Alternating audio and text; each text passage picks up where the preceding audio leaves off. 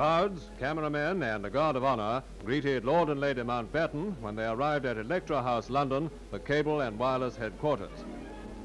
Object of the visit was to inaugurate the photo-telegraph service between London and Malta, a new link with the George Cross Island. The picture, taken a few minutes before, is the first to be transmitted, and Lord Mountbatten himself starts the machine, which flashes it across to the Mediterranean.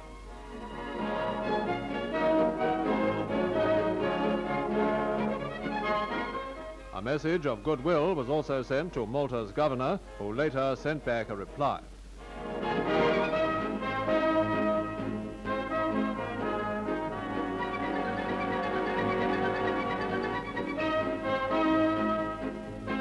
Addressing members of the staff, their chairman, Sir Edward Wilshaw, got a big laugh with his speech of introduction.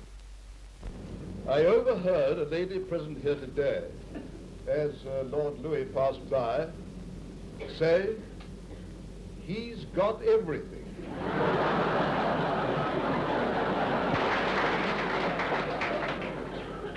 That sums up exactly what I would like to say, and it lets me out. After the applause died down, the guest of honour proceeded to get a few laughs for himself. Sir Edward Wilshaw, ladies and gentlemen.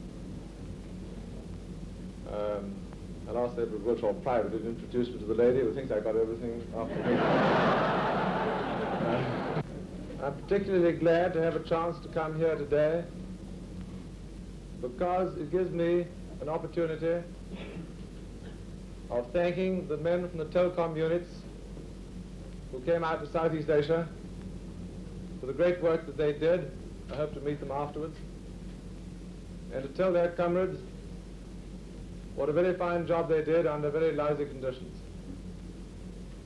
In case you think that I've been standing up here and shooting a bit of a line about what the men did in Southeast Asia, I'd like to end up by giving you a piece of evidence which I'm sure you will believe, because it comes from no less a person than from General Kimura, who commanded the Japanese armies in Burma.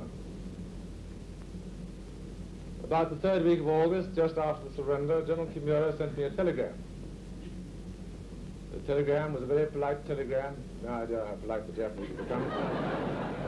And it said,